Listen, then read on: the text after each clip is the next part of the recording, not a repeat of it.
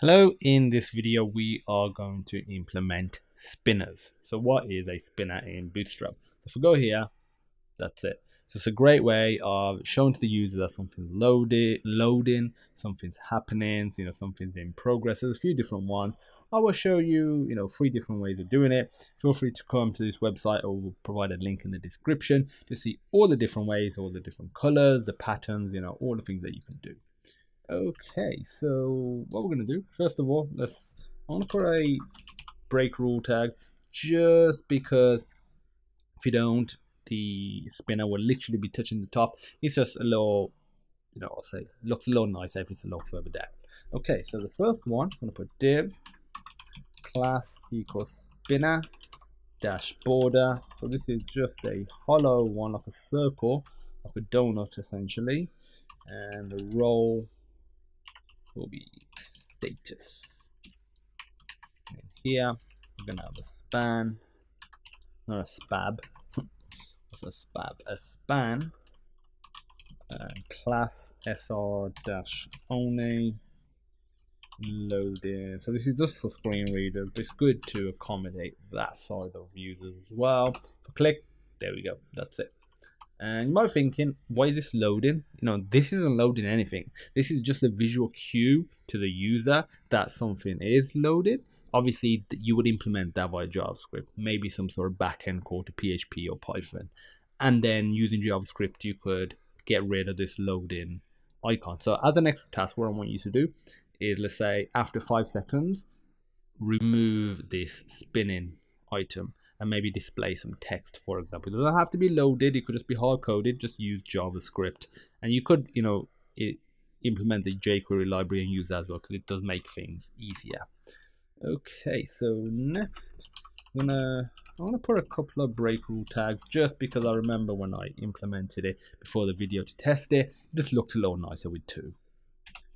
And obviously you would have other content here as well. The next one I want to show you is this sort of almost glowing one.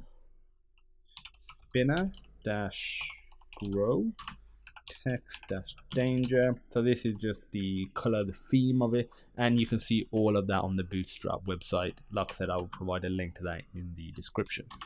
Role equals status span class equals sr only loading,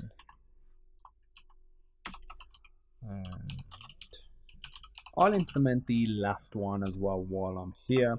This is going to be in a slightly different format. This is going to be within a button, and we're going to have a class of btn. Feel free to check out my video on buttons in Bootstrap and all the cool stuff that you can do with that.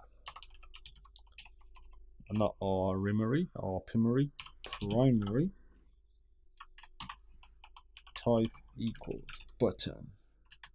I'm going to put it disabled, because that's what you'll probably do when something like this happens. Maybe you've clicked on the button, you would implement this attribute using JavaScript and put this spinner inside as well, which we're going to put right now. So span class spinner dash border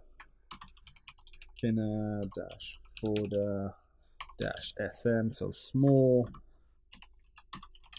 role equals status area dash hidden equals true.